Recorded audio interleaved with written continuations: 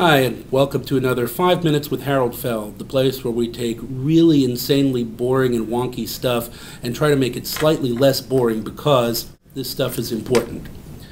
We're celebrating here. And why are we celebrating? Because you remember that big broadband stimulus package that got passed back in January that was going to bring $7.2 billion and revolutionize how we do broadband in this country? The Department of Commerce and the RUS and the other agencies that are going to be involved finally agreed on something, and they all released their notice of application. But if you were expecting to get 100 megabits of fiber everywhere in the country, forget about it.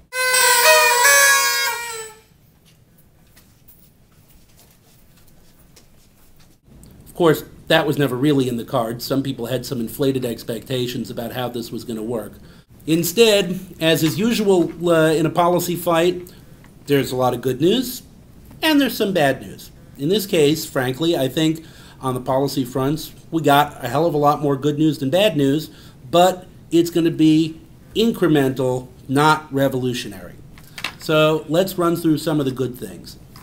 For those of us who care about network neutrality, we ratcheted it up another notch. We got the fifth principle that everybody's been talking about, non-discrimination, included as one of the things that applicants have to agree to if they're going to take public money to provide broadband. We also got something that we hadn't seen in a long time, which is interconnection. The Notice of Financial Availability, or NOFA, requires that if you build out using this money, you are going to have to agree to allow other people to connect to your broadband network. You'll have to negotiate fair market prices. There's no price control.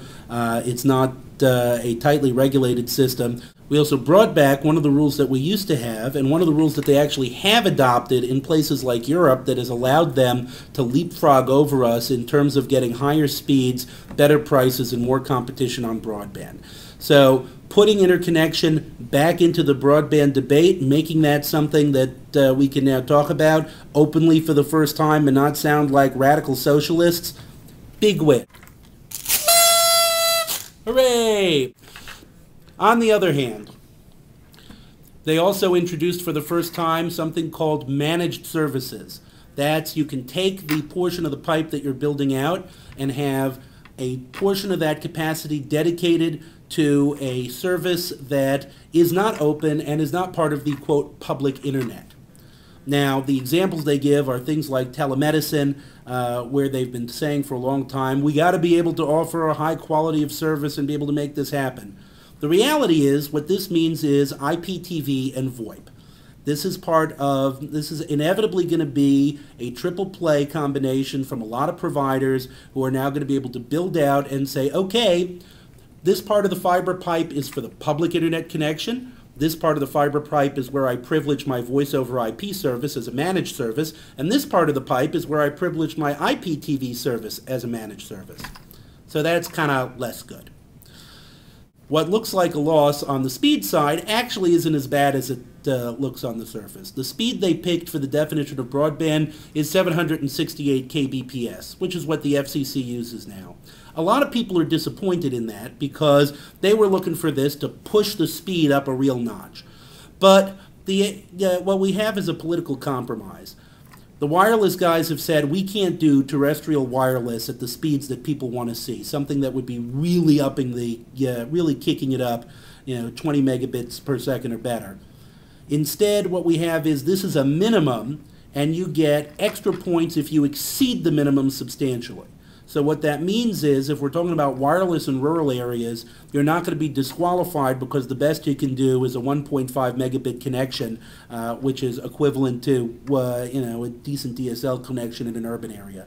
On the other hand, if you're putting in for fiber, if you can bring fiber and touch all the other bases in the NOFA, you're going to do a hell of a lot better. So there's a lot of incentive in there for people to kick the speed up as much as they can, while at the same time not excluding the projects that are very worthy projects for serving unserved areas, but which are just not going to be able to meet the speeds that we think everybody ought to be entitled to. The reasonable network management exception includes keeping people from getting to illegal content. So it's still feasible for companies like AT&T, if they were to win this, to try to put in some kind of copyright filtering system, even if it's not mandated that they put in a copyright filtering system. So win against mandates, but still got a long way to go to keep people from filtering internet content for what they think are supposed to be good causes. Another big victory here is that the NOFA recognizes the importance of middle mile, which includes things like backhaul that have been holding up deployment in a lot of areas. There's a tremendous recognition of the need for this, and given that a lot of the money in the first round is going for infrastructure, I think we're going to see some significant investment in middle mile. That's a good news. The bad news in this round is that a lot of the more innovative programs around public computing centers, innovative programs for adoption, and other digital inclusion, digital divide initiatives are getting a very small amount of money in the first round. On the other hand, that may not be such a bad thing.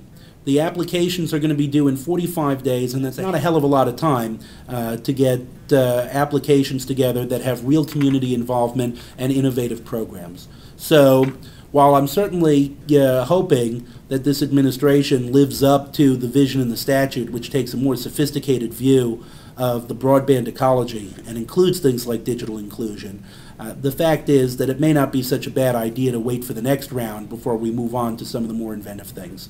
The bottom line is that we are going to see some good things coming out of this. I think it's an important step forward. I think the Obama administration is doing their best and trying to turn the tide on the last 8 years of really, really crappy broadband policy. But you don't change this stuff overnight, and it's going to be more incremental than wildly transformative, and we're still going to be fighting for our broadband future for the foreseeable future.